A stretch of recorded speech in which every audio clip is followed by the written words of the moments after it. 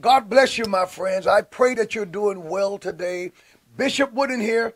You know I'm coming to invite you to church tonight. But I want to say this to you before I say, come all and come hear the word of the Lord.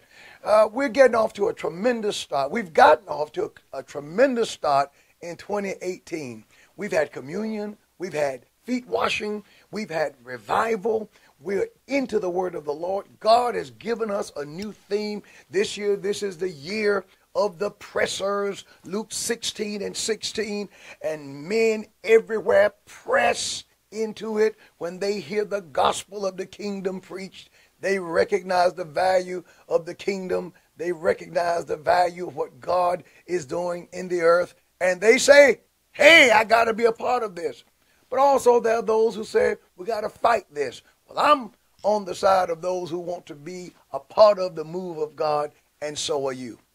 Tonight, I'm going to be talking about something that is so serious that you can't afford to miss, and you can't afford to wait to see later. You know, some things, some people like to be a part of a thing real time and as it happens.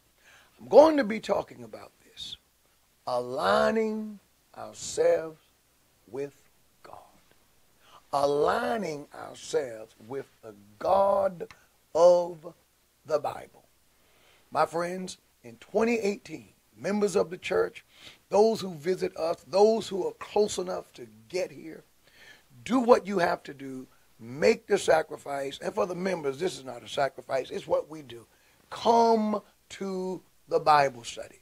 Come and be a part of the corporate Bible study taught by the man of God, the leader, the set man of the house. And I am going to teach you and show you some things that are in the scripture that will change your life and help us align ourselves. Yes, align ourselves with the God of the Bible.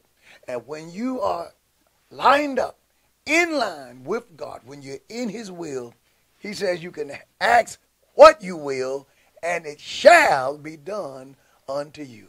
So I'll see you tonight. It may be a little cool. It may be wet. It may be rainy. But as I said the other day, cool or cold. I guess I'll add cool, wet, or cold. The word of God will bless your soul if you come out and hear the word of the Lord. Now be on time, because I'm going to be on the floor between 8 and 8:05 teaching the word of God.